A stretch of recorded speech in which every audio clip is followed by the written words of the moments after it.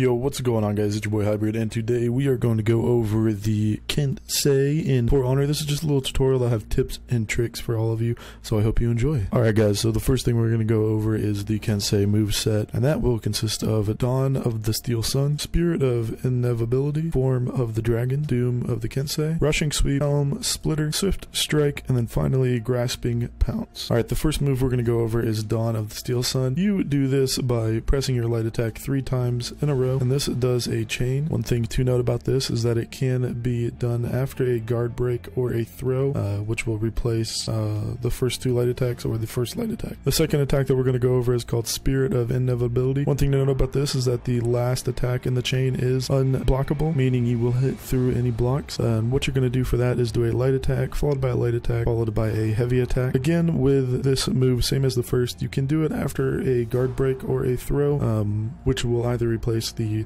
first light or the second light. Now, the last chain that Kensei has is called Doom of the Kensei, and it is simply 3 heavy attacks in a row. Once again, the last heavy attack will be unblockable, and also once again, it can be followed up by a guard or a throw, which will replace either the first and the second heavy attack. Now, one of the moves that you can do without being in guard mode is called the Rushing Sweep. How you do this is you simply start sprinting by pressing L3 and forward, and then R2. This is really good for clearing minions. In 1v1s, it probably is not recommended. Now, the next attack is called Helm Splitter. This is an extremely quick upwards slash, and the way you do this is you're going to want to pressing your L forward so that you're going towards your enemy while you're locked in on them. You're going to press X to dodge towards them, and then you're going to do a light attack. This does an extremely quick attack and will oftentimes catch your enemy off guard. The next attack is a dodge into a light.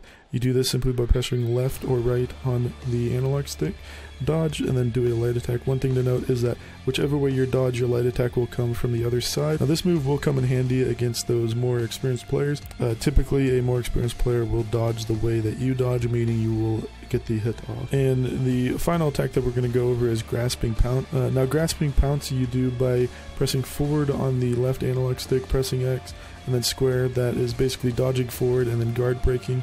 For those of you who don't play with a PS4 controller, this attack is really useful, especially when people are blocking a lot of your attacks, or they're good at blocking or good at parrying, because you can also follow this up with a chain, which will allow you to get an unblockable off just as they get out of the guard break. Alright, and now for some tips and tricks with Kensei. 1, be sure to parry a lot, because when you parry, you actually stun your enemy. You parry by blocking and then heavy attacking in the same direction that your enemy is attacking you at, and you have to time it properly in order to parry. Also, another tip that I have for Kensei is make sure that you are being the aggressor. Typically, when you're countering with him, it does not go too well, so try to be the aggressor. Other than that, guys, Kensei is a lot of fun. It plays a lot like Dark Souls, so if you're coming from a Dark Souls background, be sure to try him out. Other than that, guys, I'm going to go ahead and say peace. Be sure to check out my other videos. Bye.